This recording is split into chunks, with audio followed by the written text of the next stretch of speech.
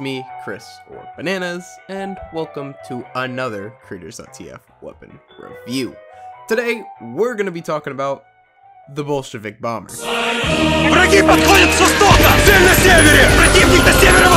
Before I start, let me clarify that this is not an official weapon. If you don't know what Creators.tf is, there's a video I made in the project and the card on the video right now, top right. Check that out and it should clear up any confusion about the topic. If you do understand what I'm talking about, let me also clarify that this was not the video I was actually going to make. It was going to actually be on the injector again because they decided to rework it one more time because they specifically hate me and everything I exist for, clearly. But I got bored while trading and decided to open up some new crates because gambling is cool and all. Warning, I do not promote gambling. Please spend your money responsibly. And ended up pulling this thing. This is actually the first unusual I've ever unboxed. After 6 long years, I have finally become an official TF2 player, because clearly that's one of the requirements, duh. But yeah, I ended up playing a bit of heavy, using the hat, fell in love with this dumb weapon again, and, well, here we are. I will make a video on the injector in the future though, because boy do I have some thoughts on that thing. But enough chit chat, let's actually get into this review. The Bolshevik bomber is a secondary shotgun for heavy. I know a bunch of you heard that and are immediately turned off, but I want you to hear me out here, because I had the exact same reaction as you. But after using it for a while, this thing and other shotguns are actually really fun to use. I'll talk about that later though. Like most Creators.tf weapons, this weapon is fairly simple stat-wise, with the weapon only having one real upside, which is a flat 30% damage increase, which, for a shotgun, is pretty damn huge, bringing each individual pellet up to 8 damage, meaning that if every pellet hits at point blank range, which also gives the weapon damage ramp up, you can do 120 damage meat shots, just shy of one-shotting light classes, which is pretty damn insane. However, this, of course, comes at a couple of downsides. Nothing too major though. You're facing a 20% slower deploy speed, 20% slower firing speed, and a minus 25% clip size, bringing your clip down to just 4 shots. I know this thing doesn't have a clip. Shut up.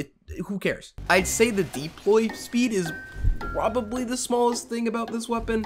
It just makes it so you can't switch to your shotgun as fast to finish off a target, something heavy rarely ever does. Most of the time, if you got your minigun out and firing, you really won't need to switch to a shotgun unless you're out of ammo. If you're using the Fist of Steel, however, this thing has a hilariously slow pullout time when switching from them. I mean, just look at the speed of this thing. Oh my god, it's so slow. Other than that, a slower firing speed just means you have a slightly slower time to kill on classes that are gonna take multiple shots. However, if you're fighting a soldier or heavy, this weapon actually has an advantage over the stock shotgun, as it will take 1 shot less to kill him, assuming you're hitting all meat shots. And finally, the smaller clip is probably the most noticeable. If you're like me and fucking suck at hit scan, you're gonna find yourself out of ammo much more often. Looking at the glass half full though, this does mean that the weapon rewards you for hitting your shot.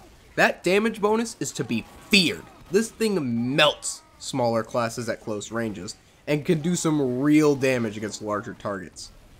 It's actually kind of scary. Oh, I should also mention that this thing makes enemies gib on kill. I had this off for most of the video because that's just kind of how my config worked before. But yeah, I mean, just look at the beauty of this fucking thing. Oh my god, I love when they go splat.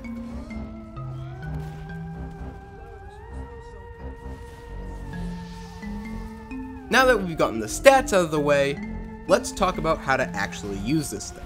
Which I mean is pretty damn simple. It's a shotgun. You aim for center mass and pull the trigger. The closer you are, the more damage you do. I should also mention that this thing still does pretty good damage at range, and you can pick off weak enemies with this far more often than you can with stock. Like seriously, I got way too many clips of this where I just poke at an enemy and they just fall over and die. Like, why? But other than that, you should run this thing like a normal heavy shotgun. What's that? You have no idea how to run heavy shotguns? Because for most of the game's life, the lunchbox items have been considered far superior to them, and most players, once getting a lunchbox item, never switch back to stocks unless they're memeing with Fat Scout?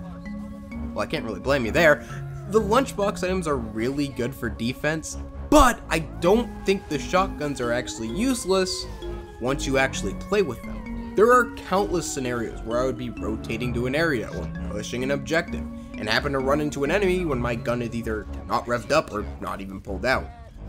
This is where the shotguns are really useful, as they can kill enemies far quicker than the time it'll take you to rev up your gun. Plus, you can move at full speed with the shotguns, and while heavy is still the slowest class in the game, you can at least attempt to dodge some shots, unlike a revved up heavy who is essentially a giant standstill target.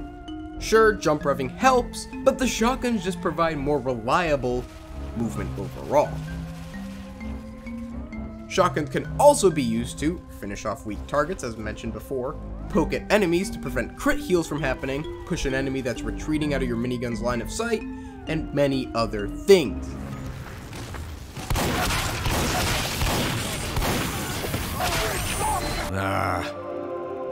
That just ain't right! Good night, Irene! Damn it, damn it, damn it, damn it! They really aren't as useless as some people may make them out to be. And while I'm not the ambassador of all heavy mains, I do play this game a little bit every now and then, so you might be able to trust me here. One last thing I wanted to talk about here, something I briefly touch on in my other videos, is this weapon synergy with other weapons. For primaries, stock is always good and the Tommy Slab is kinda dumb in my opinion, but if you're able to get in a heavily fortified position, this weapon can actually suit the Brass Beast quite nicely, as instead of being completely defenseless if someone, tries to push you when your gun's not spun up, you actually have a shotgun to just, shoot them. The Huelong Heater is also a pretty damn good sleeper pick, as you can make up for the lost damage on non-burning players with the shotgun. You can switch to the Heater to destroy burning foes. It's not incredibly common, but it's still a pretty damn good option. For melees, the Grue and the Fist of Steel are always solid choices, but if you're looking for an option in the field of the macabre, try the Killing Gloves of Boxing. With a quick melee kill, you turn a meat shot with this thing from 120 damage to 360, one-shotting nearly everyone except a fully overhealed heavy and turning them into a nice pasty mist.